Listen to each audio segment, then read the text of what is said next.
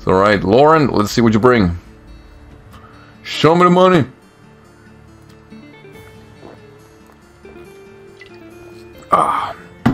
Jam, I miss the times where I just sit down, streaming, drinking beer, and getting really, really drunk. That's what I want to do. That's the fatherly thing to do.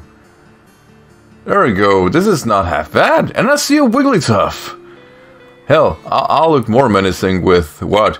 Freaking, I'm gonna lead off with MAMOSWINE. Since I have a scissor, I'm automatically, in this scenario, the shittiest person in the world.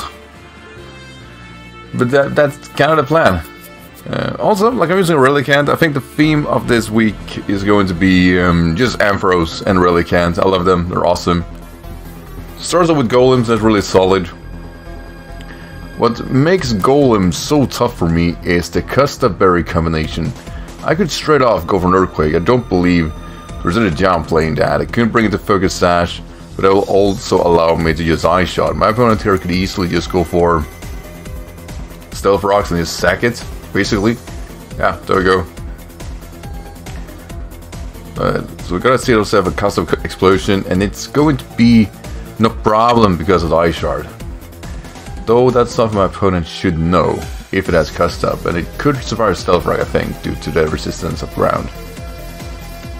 Theoretically, that is. Switches out, that's fair. Damn, I wish I set up rocks.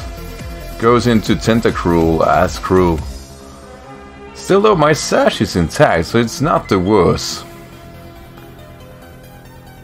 Unless I get a Skull Burn, I would, because Tentacruel could be faster, but we see Black Sludge, so I have a hard time thinking it could.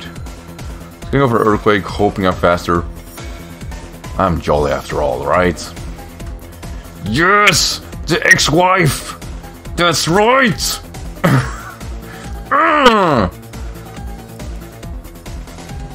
So I don't want to lose my Focus Sash, so I can in theory keep it and set up my own rocks.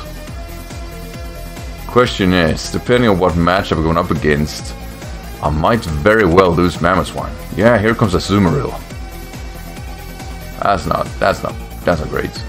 Yep, I'm quaking. I have every reason to think there's gonna be a Choice Bandit, like Waterfall, whatnot. Yeah, we're still do good. Can't build a drum on this. We do pop a Citrus, which is, to say the least, unfortunate. Goes for Belly Drum. And now I need to reconsider. Because there is no way Ice Shard is gonna kill. But I still have a Focus Sash, so I don't know how much my opponent can allow me to. Kind of attacking here. Yeah, we're clearly quaking. Like, Earthquake is gonna bring us down. For sure.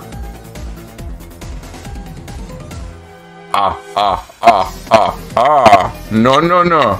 No, no, no. The ex-wife is claiming another. Got him. Oh, no, no, no, no, no. That's not happening. It's not happening. Here comes the cross. And it's shiny. That's a legit shiny too. So, in theory, if it's Scarfed, then it beats my whole team anyway. And it's going to be mildly annoying to beat. Fidamax is not necessarily defensive, it can defog if forced to. I don't want it to get a Moxie, I think that's going to be inconvenient. Then again, what things aren't? I did alright. See, Earthquake. So it could be a good thing. I don't want to see Moxie. No! Alright. Because I don't have any floaters on my team for some reason. That's locked into Earthquake though. It's not necessarily the worst in the world. It's awful, actually. Because my best course of action is Bullet Punch. I should be able to survive one, I'm sure. I hope. I need survive +1. Yeah, we got this. It's not over. It's not over. If I were my opponent, I'd probably lock myself into close combat. I do realize there are inconveniences with that. However, I can't lose Scizor versus this. I simply cannot.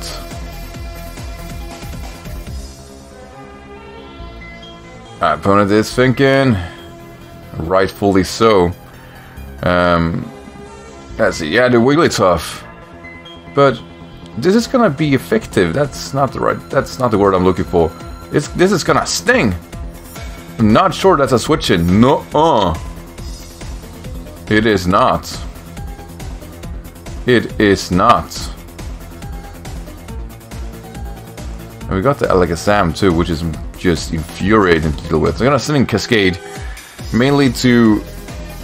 Oh no! Why? No. Well, all right. Fair enough. Not as long as the game as I wanted to. Really not. Right. Let's go for another one.